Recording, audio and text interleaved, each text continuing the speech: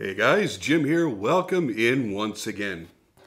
The internet is full of damn dirty liars. Everywhere you turn, everywhere you look, you don't know who you can trust, who you should be listening to. And as a result, this is a knife that I believe that a lot of people slept on because they believed the bullshit that a lot of people were saying that probably really didn't know what they were talking about to begin with. And I don't mean knife reviewers on YouTube. Although some of the things that we're going to talk about here, a few knife tubers have actually said, but they did try to explain why they had that opinion. But I've seen this knife discussed in a lot of different Facebook groups all over the internet by a lot of different people. People asking, hey, I saw this knife. I thought it looked really great. What do you guys think about it? And the first thing that people talk about is, it is insanely overpriced. It's overhyped. It's not worth it. It's a bunch of bullshit.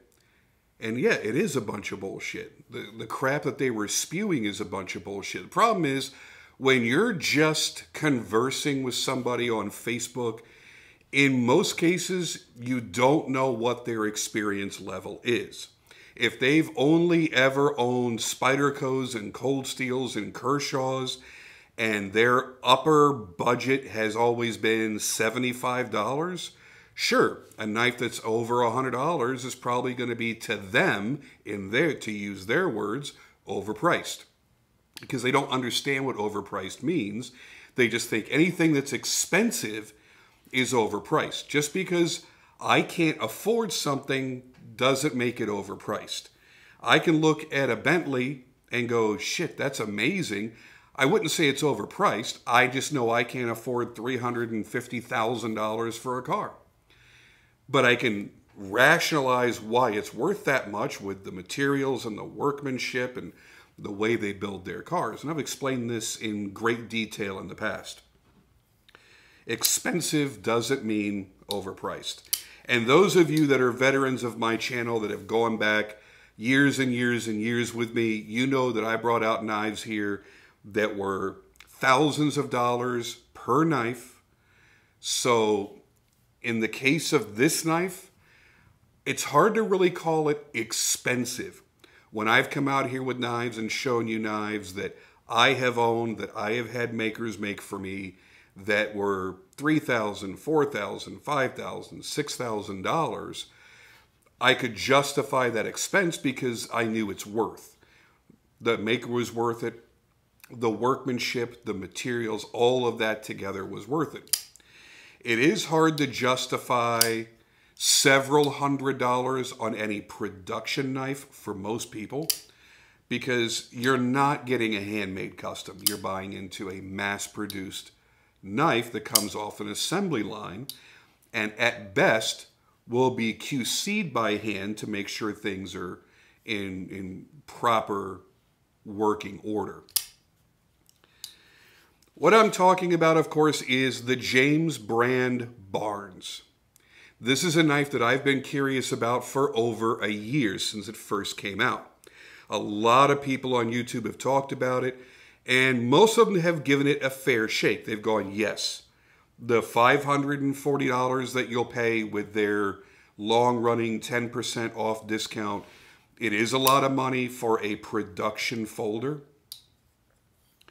And they've been able to justify most of that expense because of the fact that it is a solid titanium integral. And it does take a lot of expense to make an integral knife. It is very, very expensive.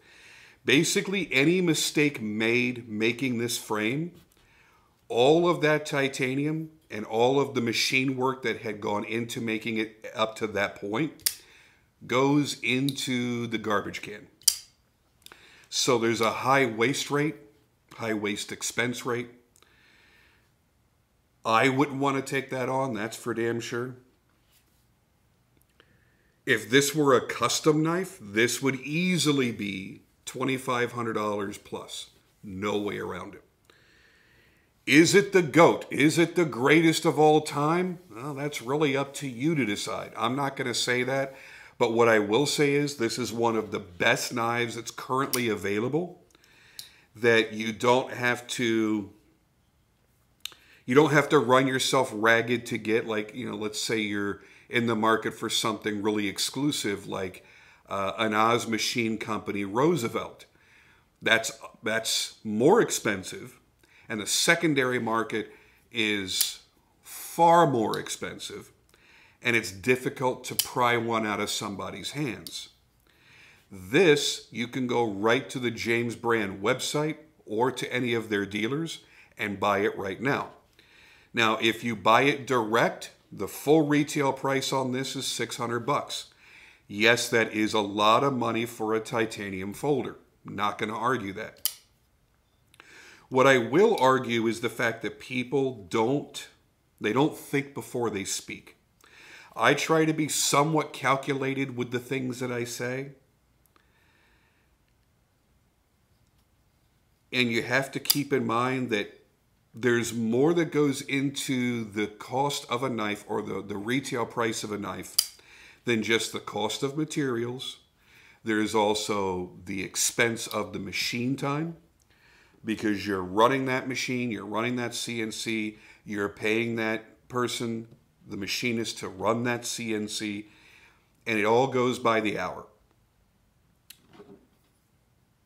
Actually, it can be broken down to the minute.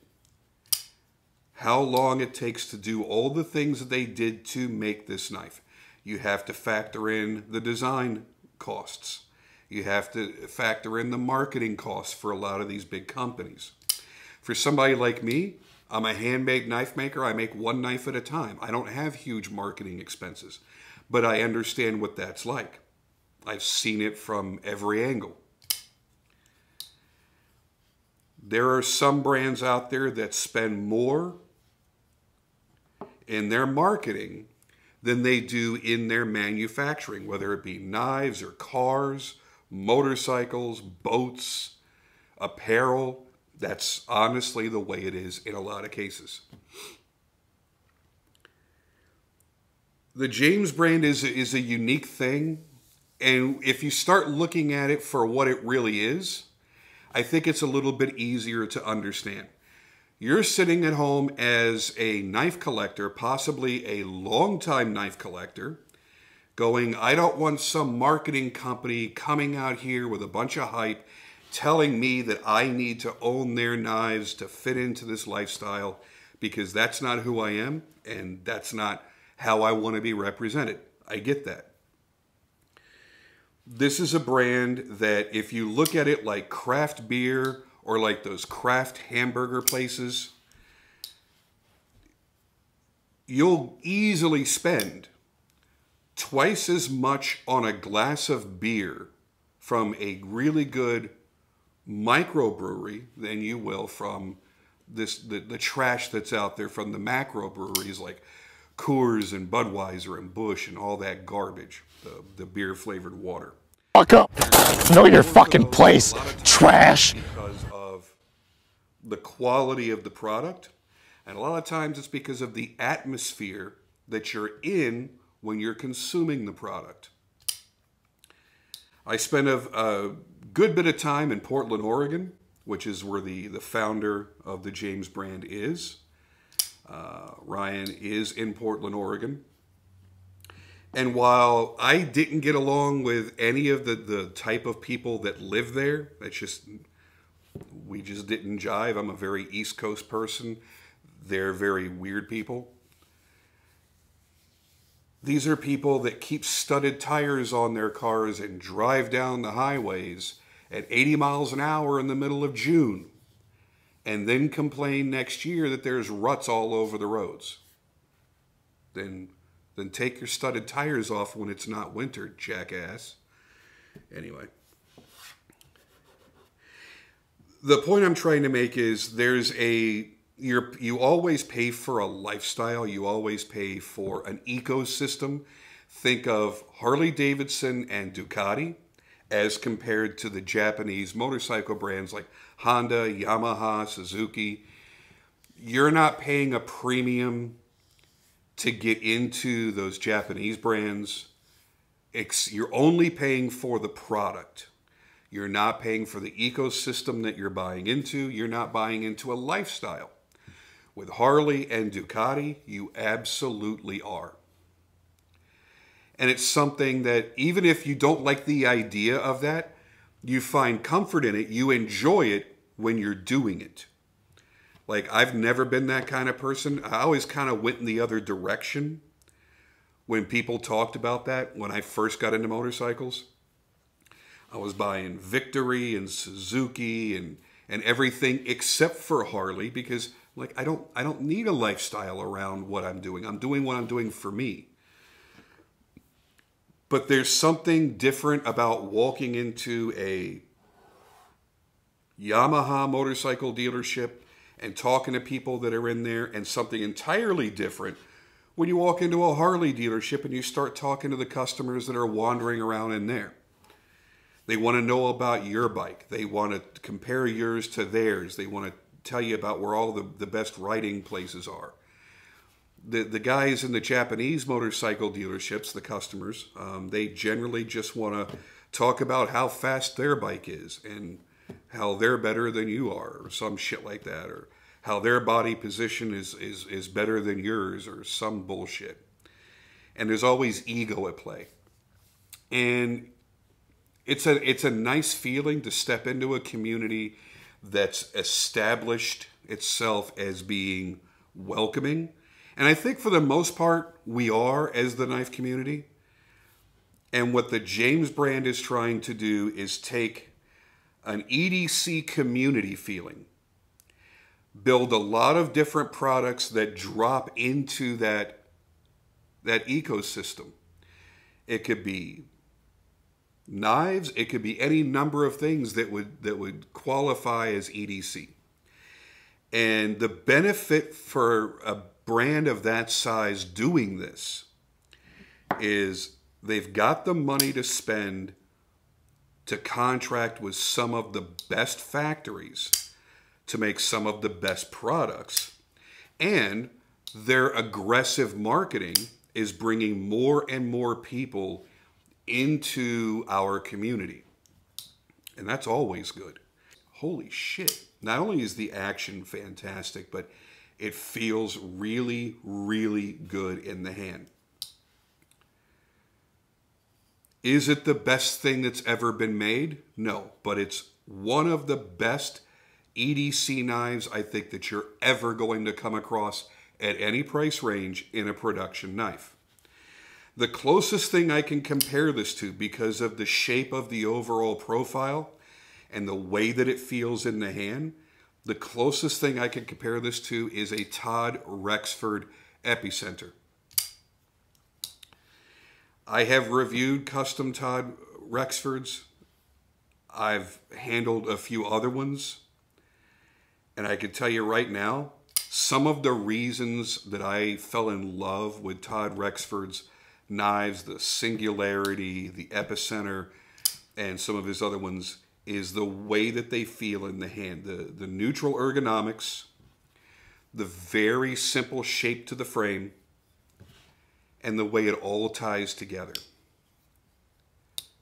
It feels substantial without being quote-unquote overbuilt. It's just perfectly designed and perfectly thought out.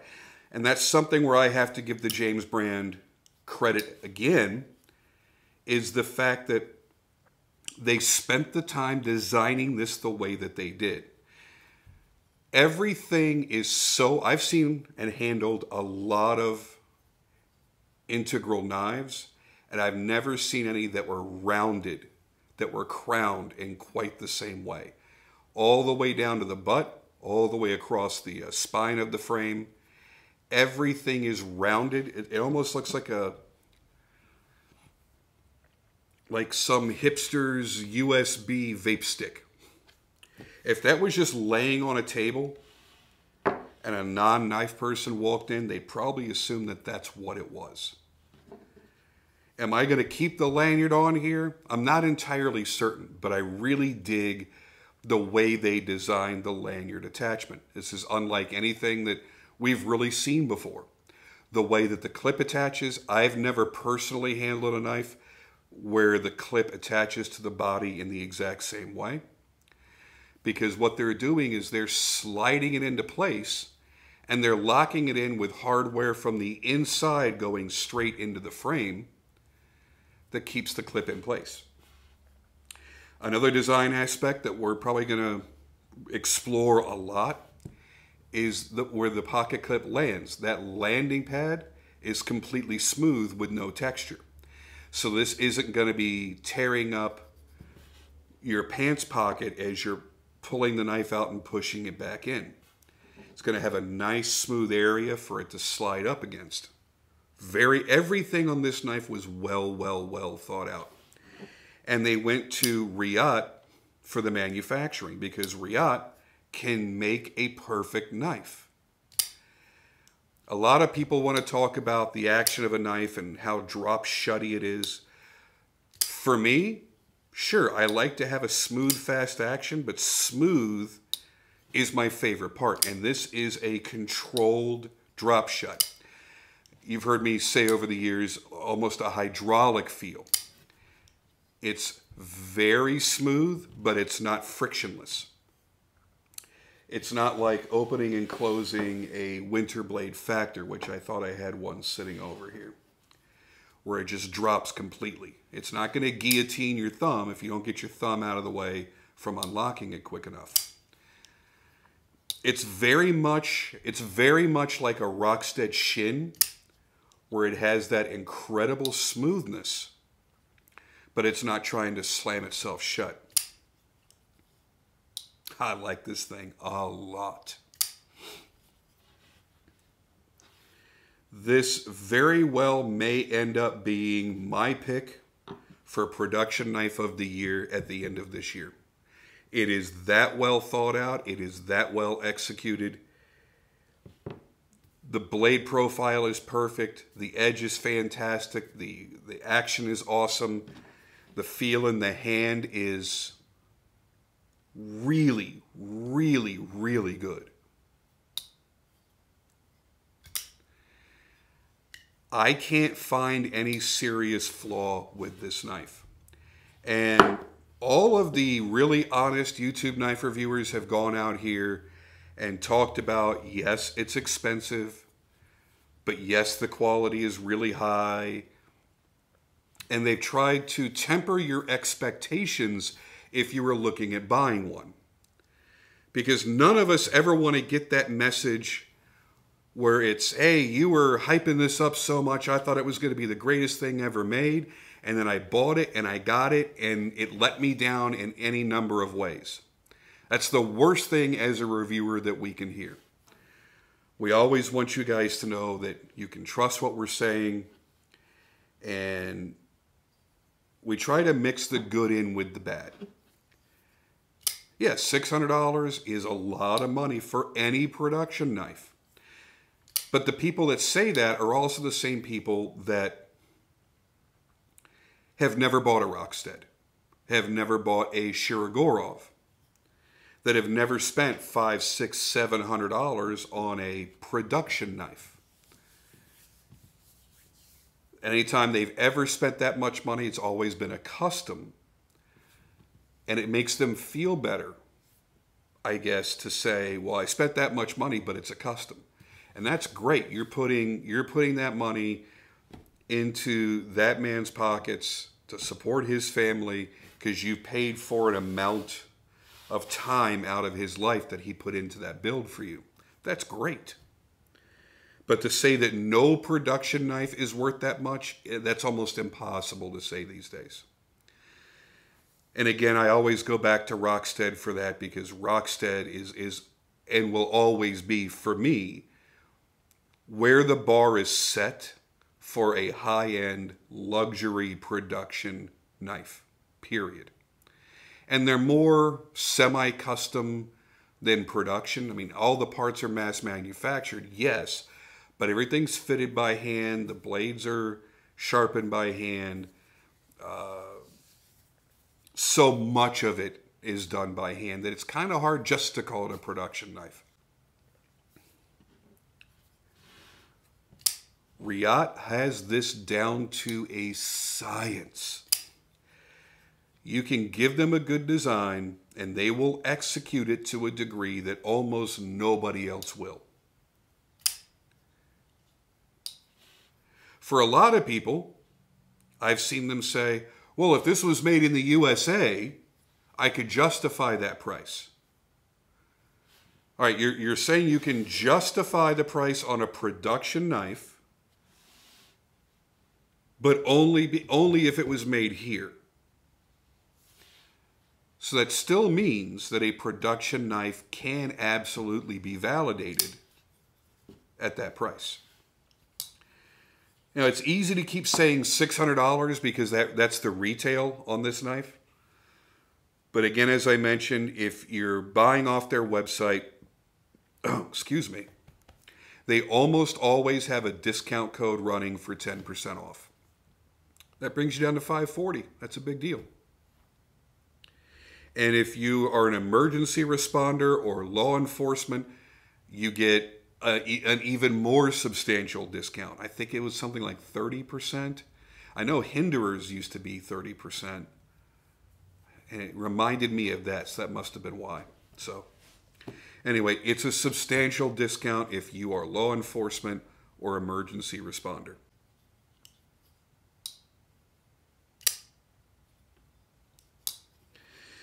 All right, this is going on way too long to be just an intro. Let's get into the photography, let's get into the music, and let's make our way into the review. Fucking goat outside. It's just a goat. No, it's a fucking goat.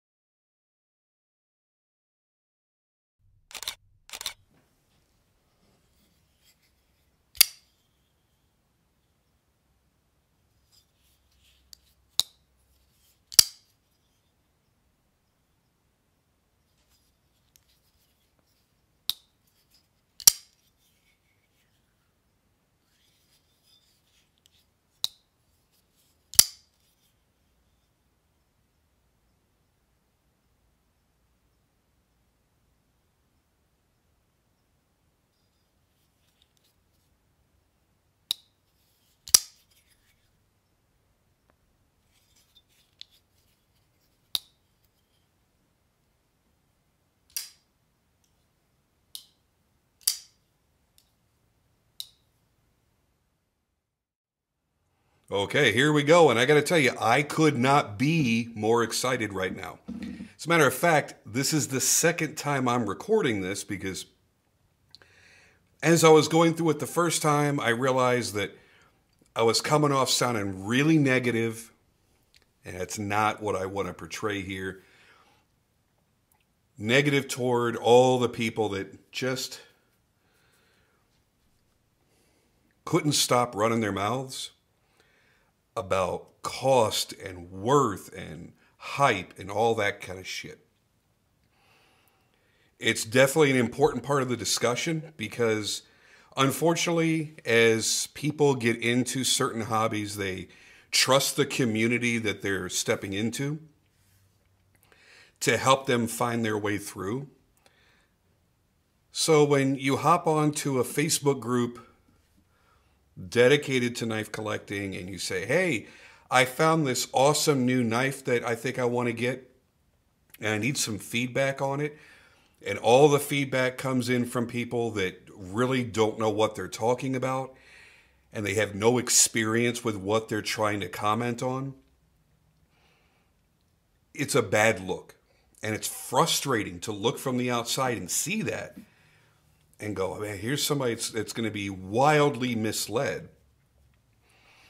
Because I could see long before this ever arrived that it was a fantastic knife, that there was almost no reason to not fall in love with it. And that is what's happened. I have truly fallen in love with this knife. It gives you a unique feeling when you're playing with it, when you've got it in your hand.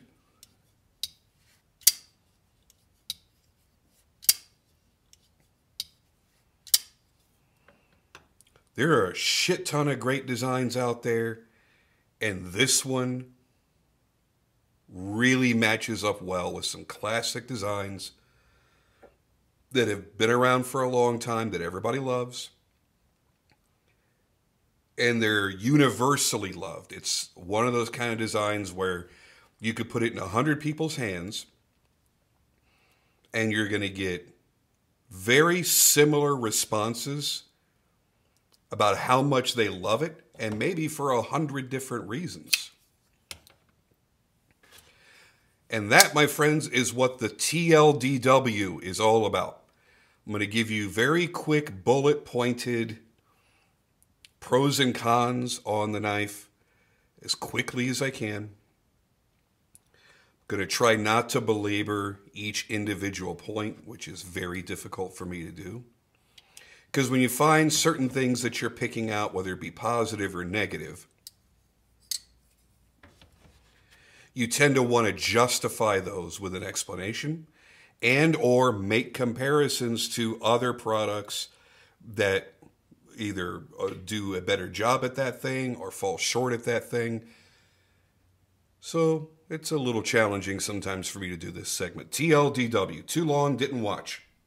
For those with short attention spans that cannot sit through the entire length of the video to hear about all the highs and lows of the knives that I'm reviewing.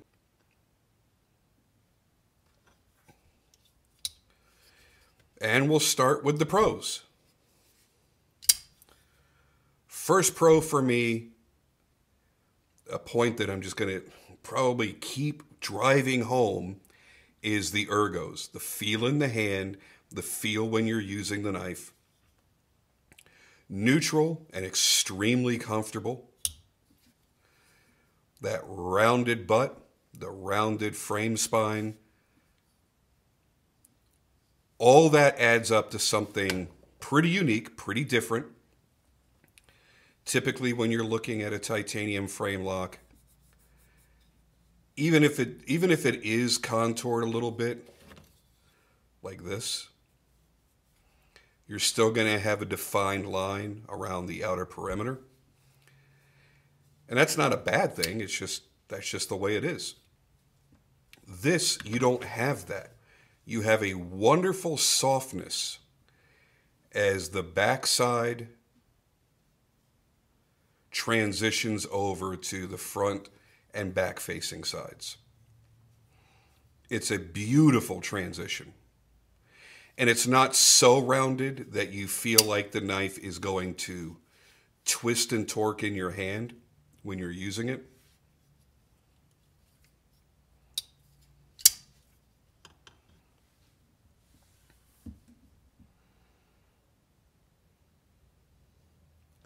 And I still say this is the closest to satisfying my obsession for a Todd Rexford knife that I've ever held.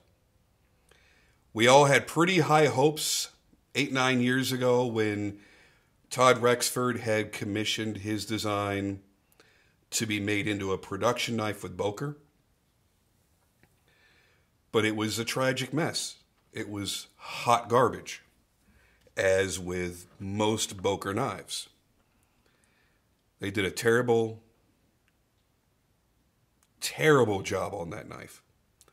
And it was very disappointing. And I think anybody that ever got their hands on one went, why are people spending $10,000, $15,000, $20,000 for the custom version of this knife? Do they not know what quality is? Do they not know what ergonomics are? Do they not understand the basic roll of a knife? It just wasn't executed well. Here you've got a kick-ass design that, because they trusted Riot with it, was executed very, very well. So the biggest pro for me is how it feels. The ergos, the way they designed all these rounded corners. Another pro for me is the understated elegance of this colorway. The dark gray of the titanium, the brightness of the hand-rubbed satin flats and the vapor-blasted bevels, along with that pop of neon green color. I just think it's awesome. It adds a little bit of personality to a knife that is somewhat plain and basic in its finish colors. Because they do make a pretty awesome black DLC frame. And with the black, when you look inside, there's like a rainbow of colors that goes down in the spine. I'm not really sure what that's from.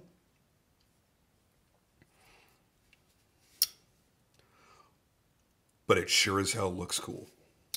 This I thought was subtle. It was understated. It had that classic steel and titanium look, which I am a huge fan of.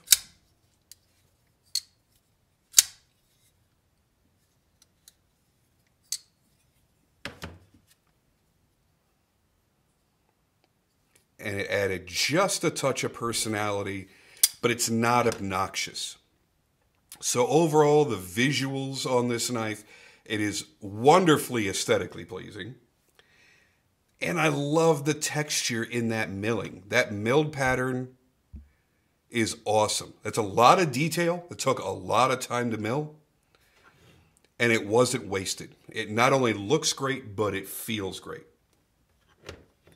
And that takes us over to the next pro, which is that smooth landing pad where there is no milling for the pocket clips. So when the knife is clipped in your pocket, when you're sliding it in and out, and this is pushing the fabric down against the body of the knife, the fabric isn't getting torn up on this raised pattern. If they didn't do that, your pockets would be thrashed in probably the first month of carrying this knife.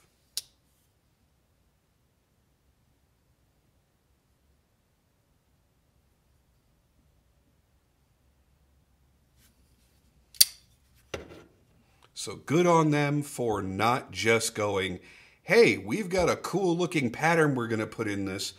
Let's do it all over the knife, regardless of how practical it may be. They held themselves back and went, let's make the knife functional as the priority. Because I can't tell you how many knives I've gotten in my pocket in the past couple of years where the design of the knife was gorgeous, the action, the lockup, everything was just done right. And then it was a son of a bitch to get in or out of the pocket, to the point where you're going to step out for the day and go, I want to carry this knife, but I don't want to carry this knife. And you end up in this weird little dilemma where you're kind of arguing with yourself when you need to get your ass out the door. And then you realize just how stupid it is to sit there and argue with yourself about the knife that you wanted to carry that day. We've all been there. It's stupid as shit. You know, it's just like having multiple cars in the garage. You have in your head, oh, that's the one I want to drive for whatever reason. Then you're like, well, that's not going to be practical for what I'm doing today. This is really not the best choice. And then you argue back and forth with yourself which set of keys you're going to take. It's stupid. You feel stupid while you're doing it. And you feel stupid when you reflect back upon it later in the day. So for me, I don't give a shit how great a knife looks. If it won't carry well, it's not staying in my collection, period. This knife carries very, very well. Another pro is the unique pivot that's in this knife. When you think of any standard pivot, it's going to be three pieces. It's going to be this pivot head and this pivot head, both screwing in opposition into a threaded pivot barrel. And that barrel is what's running through the titanium and through the blade, holding the blade in place. And then you're just applying pressure to keep everything closed by screwing it down together. This isn't like that. Imagine this pivot, okay, if you drilled and tapped a hole right here to screw another pivot head into, because that's exactly what it is. So you've got your pivot, the barrel's going all the way through the titanium, all the way through the blade. And on the back side is screwed another pivot head. And inside of that pivot head is a threaded hole to accept this pivot head, because that's screwed down through that to hold this pivot island in place. Boom. Unique concept for sure. And very, very cool. I argued with myself for a while. I guess I'm kind of revealing some screwed up mental issues. I argued with myself for a while whether I was going to sit out here and I was going to take this knife apart on camera or not, just to show that to you. I think I'm able to get the point across just by describing it. We'll see. So that's how they hold that pivot island in place. So pivot goes in, they screw the pivot head down, and then this pivot head is screwed into the other pivot head. It's just that simple. All right, another thing that I like is the extra touch of the enamel-filled markings. This is extra time, and time is money. They could have just very simply engraved this, left it like it was, and it would have been totally fine. Absolutely nothing wrong with that. Or just done a simple laser etch logo, and that's it. Instead, they chose to give it contrast. They filled it with enamel, cleaned it off, and left the engravings filled with the enamel. Very classy, very nicely done. Another thing that I really enjoy is the way this pivot is done. The way it's stepped down into that concave. And the way that the clip is mounted. So this one big solid piece of titanium was milled out in a fashion where you can slide the clip in, and then the hardware goes in and they screw it down, and that's what holds the clip in place. Brilliant. Really, really slick the way they did that. It's an extra step, not only in design, but also in manufacturing, that most people probably wouldn't have justified the expense on. They would have gone, you know what, I'll just find some other more normal way to attach a pocket clip. I don't really need to do crazy shit like that. But it's crazy shit like that that's going to set this knife apart from every other design out there. And if that helps you justify in your mind the price that you're paying for this, go for it. That's certainly something that I would throw in there and go, yeah, that's part of the expense of making this knife. Absolutely.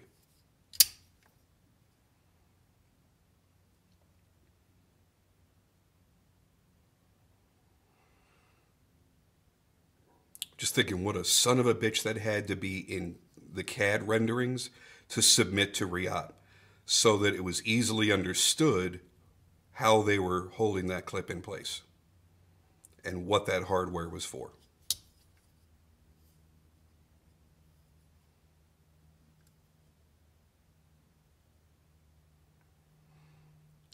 The raised diamond pattern on this feels so good and looks so good. Okay, now let's get into cons. Are there any cons? No, not really.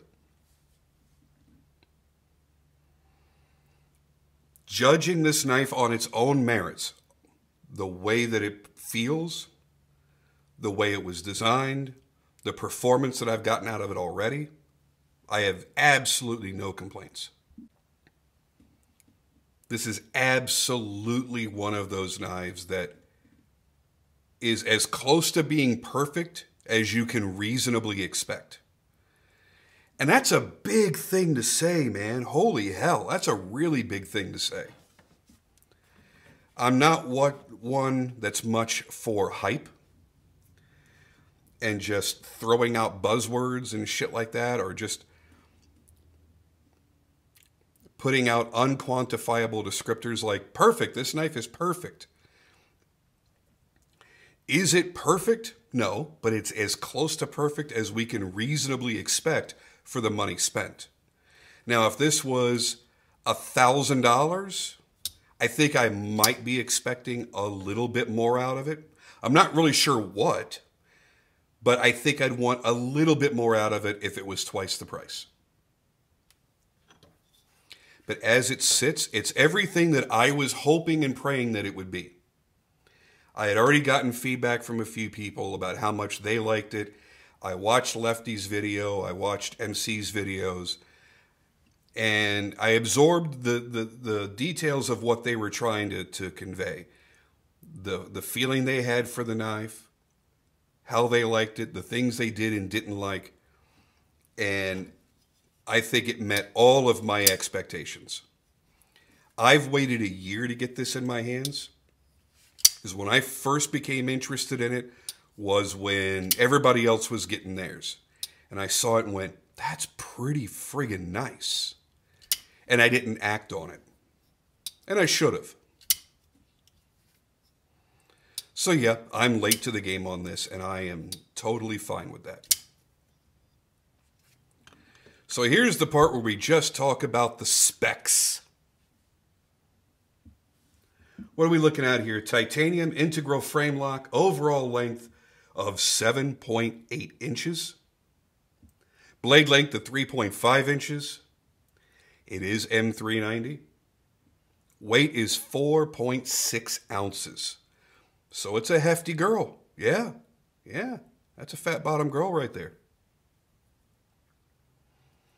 She's not fat, she's big boned. And she feels really good.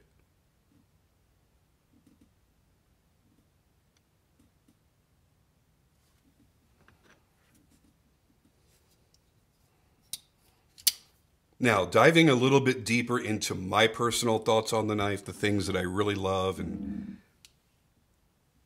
why I would suggest to everybody watching to find one for yourself. Even if you're not buying one, get one in your hand, experience the knife, and get a feel for it, and you'll see exactly what I'm talking about. You're going to pick it up, and it's going to feel like a natural extension of your hand. The action is going to surprise you with how wonderful it feels.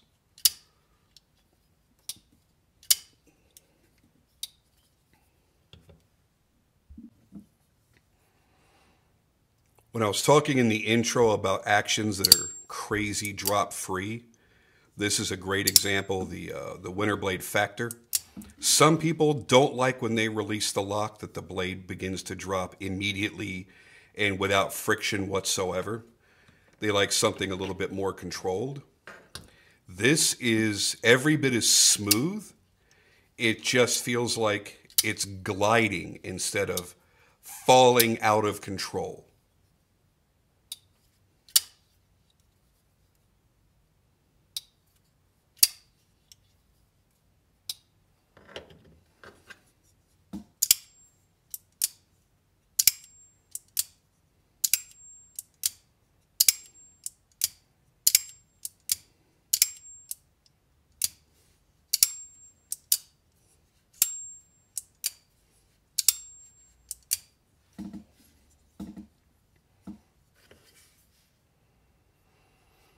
I like both of these actions equally and for completely different reasons. I think my Chavez is pretty drop free too. Once you've gotten past the detent, it just falls. Plus you've got a pretty thick, heavy blade here too. So this is one that if you weren't paying attention, you could very easily cut yourself when that blade drops. You're disengaging the lock and you didn't realize, oops, I gave it too hard of a tap on the spine and it started closing too fast before I got my thumb out of the way. You're waiting for me to lob off the end of my thumb right now, aren't you?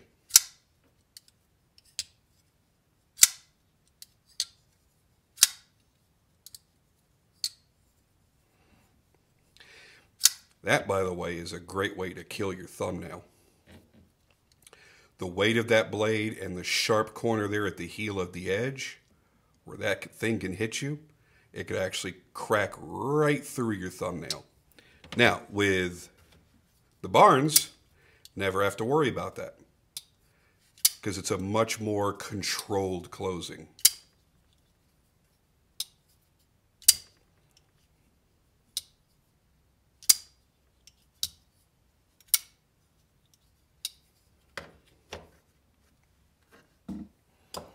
But everybody likes different kinds of actions for different reasons.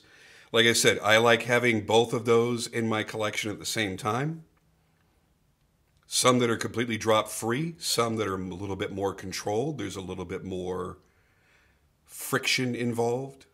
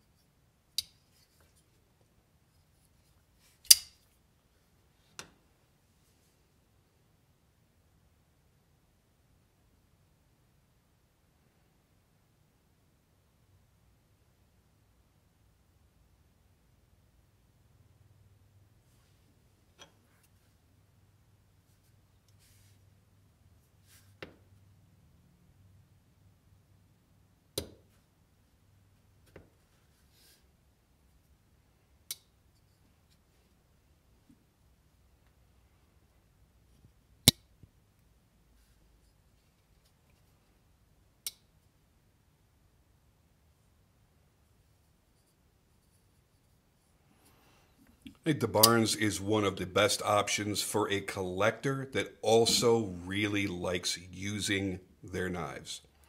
If you only collect just to have a huge collection of beautiful knives to look at, you'll certainly enjoy looking at it. If you like what you see in the video here, then I'm sure that you're going to like it just as much in person. But if some of the enjoyment that you get is actually cutting shit with it, fidgeting with the action, opening and closing it, then this is definitely going to be one of the big winners in your collection. It's another reason why I love the 229, because it's a great design, but it's very clearly designed off of something that was made to be a work knife. And when you go to use this knife, that's exactly what this blade and these grinds are for. it is meant for hard use. So you get extra satisfaction. You get the satisfaction of having a really wonderfully operating, good-looking knife that will also perform the given tasks. And that's why this one has been in my collection for so long, because it absolutely does everything I want it to do. It's a beautiful design, great combination of materials. I know I can never rust it. It's got a fantastic action. I don't know why all of a sudden I turned all country there.